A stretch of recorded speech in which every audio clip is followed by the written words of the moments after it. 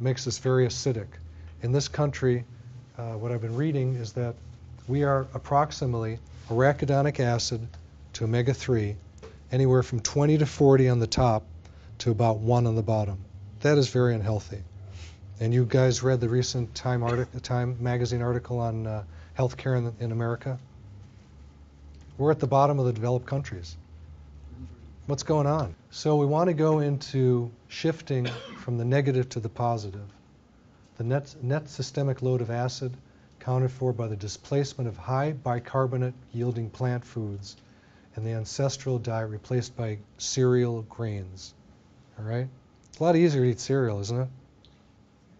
We all want to eat vegetables, but what, you got to cook them? They don't taste as good as cereal. You don't get a sugar rush from them. But what do? You get that nice balance.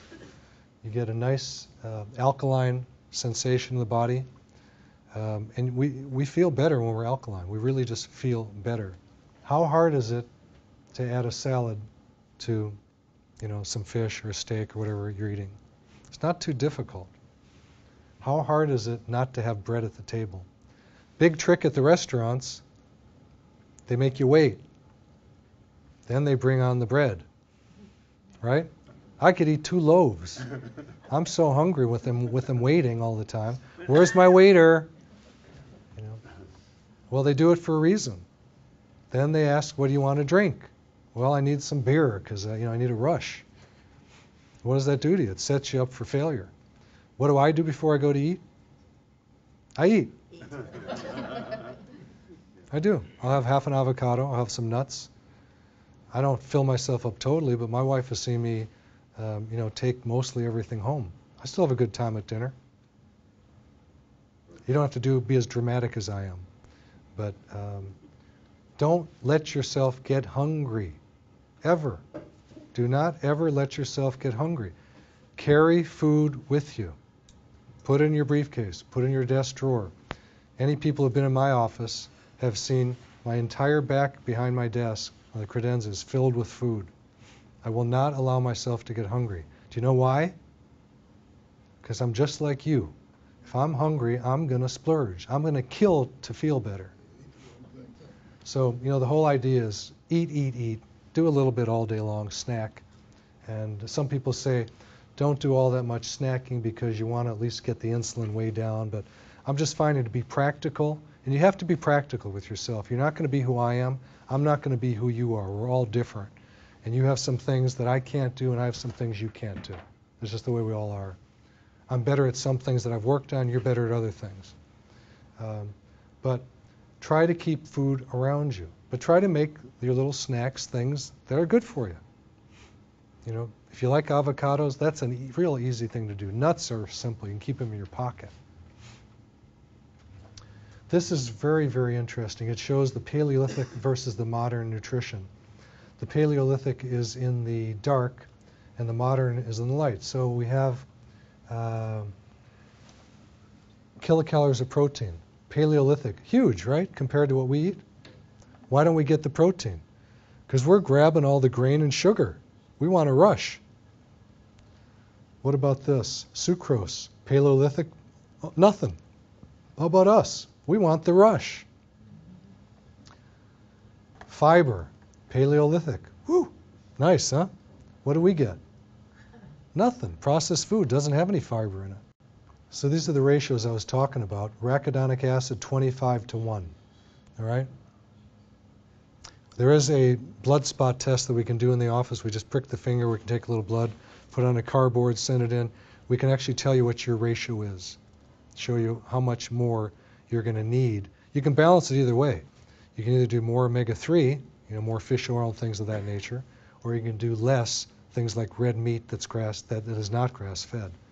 More red meat that is grass-fed will help you bring this down. More red meat that is grain-fed. So you get organic. Does that mean anything? Not really. You can have organic corn that it's being fed or grain, and you're going to get high inflammation in your body because you're getting whatever it is that you're eating, whatever it ate. I love this one. No bagel trees.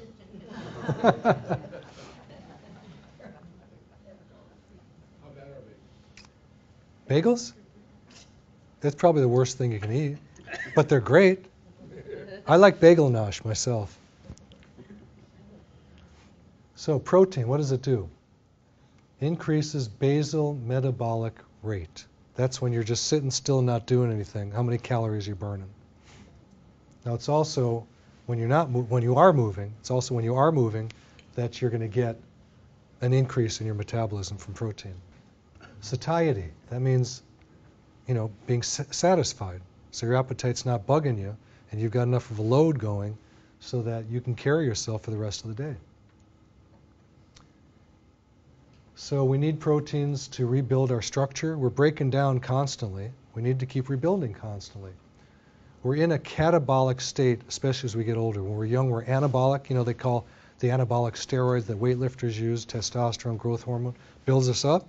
Well, what happens when we get past the age of 30 to our hormones? Down. We don't usually notice it too much until we're in our 40s. By our 50s, we're very well aware of it. By our 60s, what happens to penises? Right? Yeah. Right. Yeah, right. I'm a friendly guy. I can talk like that. And so can you when you're here, when we talk about life and ourselves. Do not be shy about what you say, because we're all in this boat together. We're all paddling up the stream together. But we have ways with big paddles where it's motorized that makes it easy. All right? So we need to keep the hormones going, and we get that from proteins. Some tips. As much as you can do organic is great. Some of you don't want to do that. It's a pain to go to a health food store. It's the best that you can get if you can afford it. So we get from proteins, sustained reduction appetite. I looked up this word, ad libitum. That's like the babies that cry and you feed them. You breastfeed them all the time. It just means free feeding. You want animals, if you're going to eat an animal, you want one that's free feeding. So caloric intake, very important, because a lot of people eat the right foods, but they're bingers and they're going to eat way too much of it. Not too many of us, but some of us do that.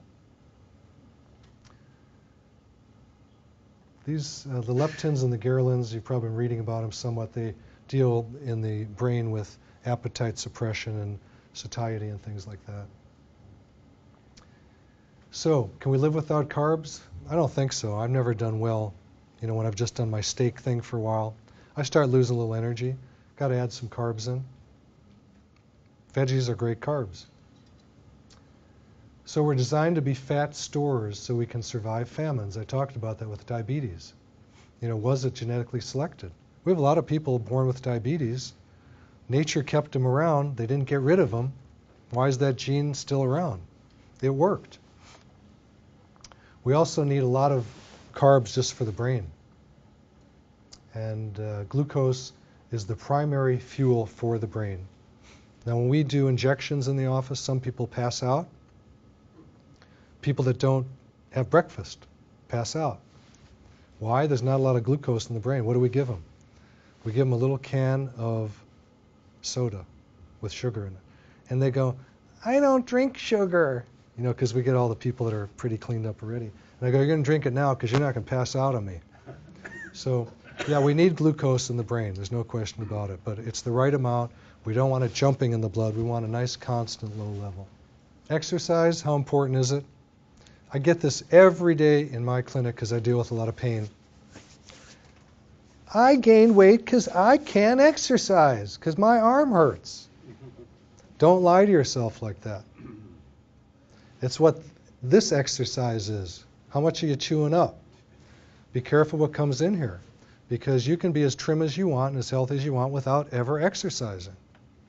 Don't let that be a reason where you go, I don't have to watch my food, I can't exercise, so therefore it's okay to be overweight. It's not true. All you got to do is watch your mouth. We're finding by keeping the mouth closed, we save marriages and we save health. Right? It's the biggest key, keep your mouth closed. But at the same time, if we exercise, we raise our adrenaline up, right? It's a stress hormone. We need it to fire up. At the same time, when adrenaline goes up, it forces insulin down. Okay? We want that insulin to go down, so exercise is a great thing. When your insulin is down, remember, you're going to burn fat. It opens up the fat molecules to be released as free fatty acids,